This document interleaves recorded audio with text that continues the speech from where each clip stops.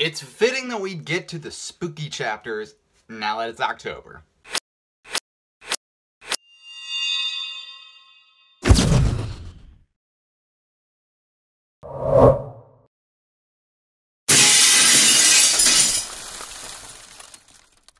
Alright, so last time we left off, Red had just won the bike race, and he was heading towards Lavender Town.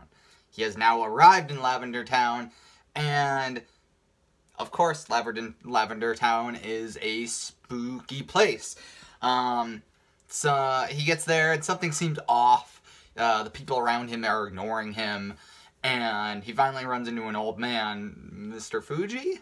I don't remember if he says out loud who he is, but I think it's Mr. Fuji.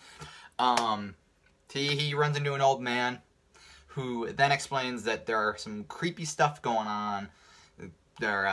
People are afraid of ghosts, and that's why they stop trusting other people, so they kind of keep to themselves. And it all has to do with the tower that is located in town. Ghosts are going on, creepy stuff happens around there, and it's scared everybody. Boo! And so Red's interested, but he doesn't get totally interested until he learns that another boy had shown up in town and went to investigate the tower, and that boy is Blue.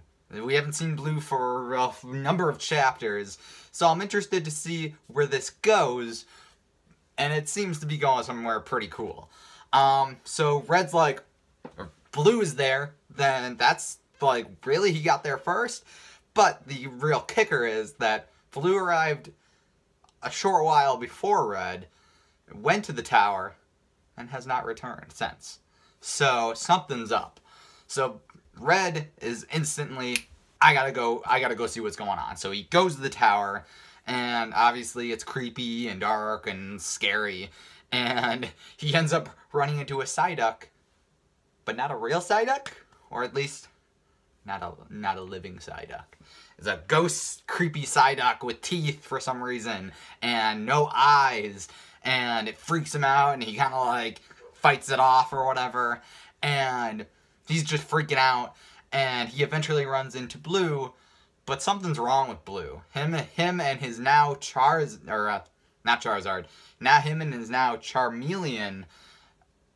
there's something wrong with them. They both have like kind of glossed out eyes, and there's something definitely off about them. And that's basically where the chapter ends. They both look ominous, and that's like, it's like they're possessed. So I'm actually really looking forward to the next chapter, which is actually I think the last chapter in the volume. So hopefully it goes out with a bang. I'm super excited. This chapter was a great setup for whatever is gonna happen. Lavender Town has always been a really creepy place. They kind of, part of what makes Lavender Town creepy in general, I mean, other than it just being, oh, it's a ghost place, is of course the music that goes along with it in the games. Not so scary in Heart Gold and Soul Silver. I don't know whether it was like that in regular Gold and Silver, but it's a little less creepy and like ear piercing. Either way, Lavender Town has always been a source of really creepy stuff, and I'm really, really interested to see where this goes, with Blue being possessed, maybe? I remember I said a few, maybe more than a few, but like a number of reviews back, that I didn't want to see Blue until I saw some character development, and there was a real reason for him to be there. This could be it. Something is going on, and as strong as Blue seems to be, he's apparently lost, or at least something's up. And I'm wondering how Red's gonna figure this out, because it's, at this point, he's not just gonna be fighting, like battling Blue because it's, oh, they're rivals.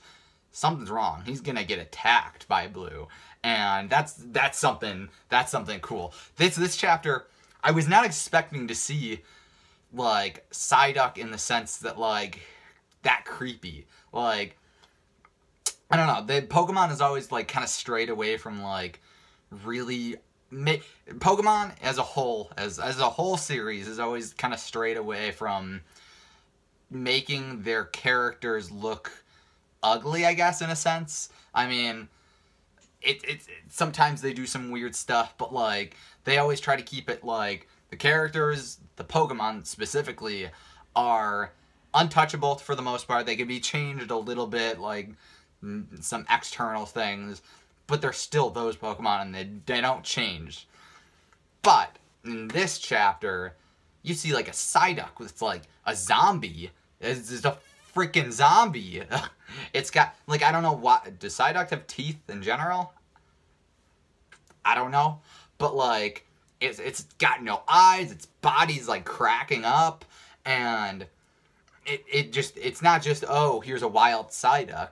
Red gets attacked, and he has to fend it off, which doesn't seem to be completely, like, useful. Like, I think at one point he has Bulbasaur use a razor leaf or whatever, and it just goes right through Psyduck's head. The whole Lavender Town tower is such an interesting place, because it brings... Okay, so another thing that Pokemon in general, they touch on, but they don't typically go into into depth with, is the Pokemon lifespan. Death in Pokemon, whether it be human or the Pokemon themselves or whatever. They always kind of like skirt around it, and like, especially like in the show, they kind of like just, oh, my dog's barking. They don't explicitly say death a lot. So whenever they show something that's like, this is clearly a place of death and sadness, it's really interesting to see where they go with it, because again, they don't touch on it very often. They've shown some older Pokemon, and then occasionally will touch on, oh, Pokemon's gone, but like they never say, oh, it's passed away or it's dead, and for good reason, because you don't really want to associate Pokemon. You don't want to associate the story and the characters with an aspect of death where it's just like, why focus on the bad when you can focus on all the good? But I think death is such an important, integral thing to life that it's so interesting to see them touch on that. And going further than that, not even going just, oh, Pokemon that have died are what's the word I'm looking for? They're respected and prayed to, I guess, in this tower as like a graveyard site. Going further than that, you have zombies now? Like, that's super cool. And I'm kind of glad that I got to this point now that we're in October, because this is perfect for October. I know it's probably just going to be like this couple of chapters that like focus on this, and then we'll move on to the next whatever story arc, but I'm glad that like we started off with this, because this is a pretty cool chapter. Again, and it ends on another cliffhanger. I will say right now that a good chapter does not have to end on a cliffhanger. It could be its own separate story, but be satisfying. This was very much a setup chapter, but I found it very, very interesting due to all the content that was in it. And it has a cliffhanger, which I'm super excited to see. And I'm going to read that and then get back to you guys as far as what I think about that. But I think, I don't know, I just lost my train of thought. But I like the chapter a lot, is what I'm saying.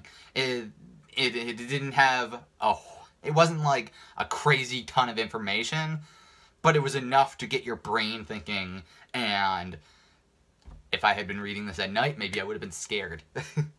Probably not, but I enjoyed it a lot. I like the aspect, I like them showing death. I feel like it's not really touched upon enough. You don't have to have stories upon stories upon stories of death, but like death and ghosts and Pokemon dying and whatever, but like touch on it, like be real about it. Not that zombies are real, but whatever. It's a step in the right direction. But yeah, so I like this chapter. That's about all I gotta say about this chapter. Let me know what you guys think in the comments below. Did you enjoy this chapter? What do you think about them touching on death and that like theme? Lavender Town's a perfect place to focus on that kind of thing. Make sure to leave a like if you enjoyed this video. It's greatly appreciated. Lets me know if you guys enjoy this video, these kinds of videos, and then I can keep going. And make sure to subscribe, because if you do enjoy this video, then you might enjoy all my future videos and past videos. And yeah, so I will be leaving you here. We have one more chapter for this volume. I will have it up this week. I will see you guys next time. Bye-bye.